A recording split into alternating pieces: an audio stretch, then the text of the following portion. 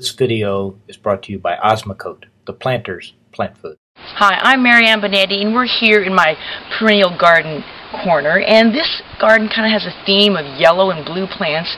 So this container garden is a good example. The container is bright blue, but very easy care foliage plants.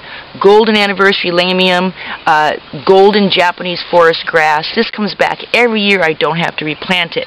Now another great plant for the blue garden that you see over here with blue flowers. This is called Pulmonaria, or lungwort, because of the spots on the leaves. Looks like the lobes of a lung.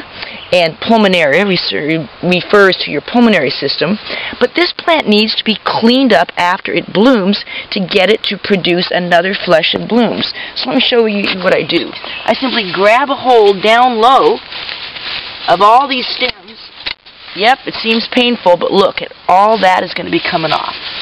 And the reason is, if you cut your pulmonaria plants right to the ground, right when they're done blooming, they're going to send up shoots of fresh, new growth. The leaves are going to be beautiful all summer long, and then I'll get a second flush of flowers in the fall. This has been Marianne Binetti, giving you more easy answers for great gardens.